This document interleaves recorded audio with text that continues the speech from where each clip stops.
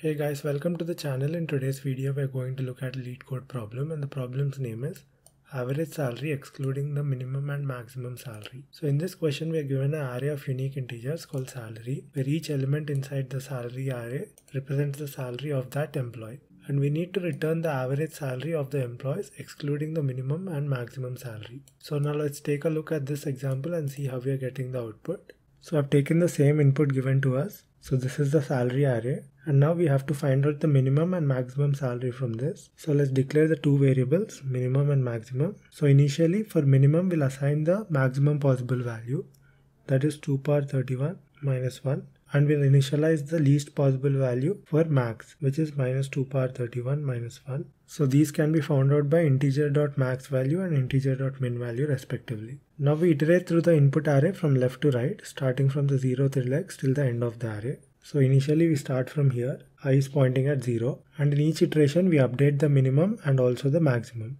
And also we need to find the sum to calculate the average, right? So I'm declaring a variable sum, which will be initially 0. So in each iteration these three variables will keep on updating until we reach the end of the array. So I is 0, which is pointing at 4000. So we'll update min.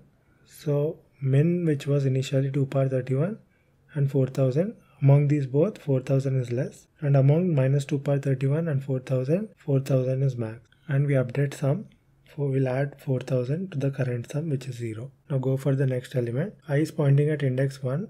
So the element at index 1 is 3000. Check if it is minimum. Yes, 3000 is less than 4000. So we'll update minimum. We'll compare 3000 with 4000. Which one is max? 4000 is max. So this will remain the same. And we update the sum by adding 3000 to the current sum. Now go for the next element. Now I is pointing at 1000. Compare 1000 with 3000, which is minimum. So update min. Compare 1000 with current max. Max is greater, so max will remain the same. And add the current element to the sum. So 1000 will be added. And now go for the next element. I is pointing at 2000. Compare 2000 with current min. Min will remain the same because it is 1000. Compare 2000 with current max. Max will remain the same because 4000 is greater than 2000. And now add this 2000 to the sum. And now go for the next element. And now we reach the end of the array, so you can end the iteration. And now we have the three updated values, min, max and sum. And now to find the average, we have the formula. Average is equal to sum by length, right? But we need to find the average after removing the minimum and maximum. So we get the new sum as, current sum is 10,000, and subtract minimum and maximum from that. So this is min and this is max. And now we have to find the new length. Current length of the array is 4. Length is equal to 4, right? Because there are 4 elements. And now we removed minimum and maximum from the length. So we subtract minimum and we subtract maximum. So 4 minus 2 will give you 2. So the new length of the array is 2. So we consider the length 2 to calculate the new average. So 5000 by 2 will give you 2500. So this variable is a double data type. So we return this as the output.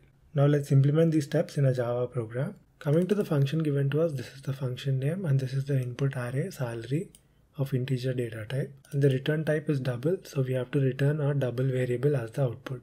Now let's start off by declaring the two variables, minimum and maximum. Min variable is initially assigned with the maximum possible value, and max variable is initially assigned with the minimum possible value. And now I'm going to declare a variable called sum, which is initially 0. So this sum will calculate the sum of all the salaries of the input array. Now let's iterate through the input array salary from left to right, starting from the 0th index till the end of the salary array. And in each iteration, I'm going to update the minimum variable and also the maximum variable. So I'm finding the minimum variable by comparing the current minimum with the current element, and I'm finding out the maximum by comparing the current maximum with the current element inside the salary array. And inside each iteration I'm also finding out the sum. So this for loop will happen for all the elements inside the salary array, and you have your minimum, maximum and sum inside these three variables. Now we have to calculate the average, right?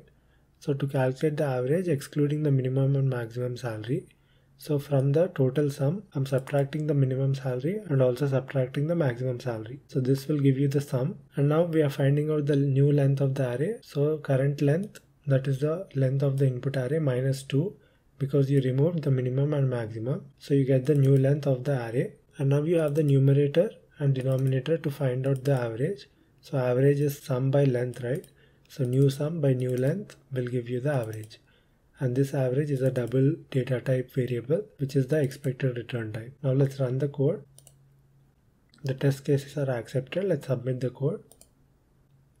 And our solution has been accepted. So the time complexity of this approach is O of n, where n is the length of the salary array. And the space complexity is O of 1 because we're not using any extra space to solve this question. That's it guys. Thank you for watching and I'll see you in the next video.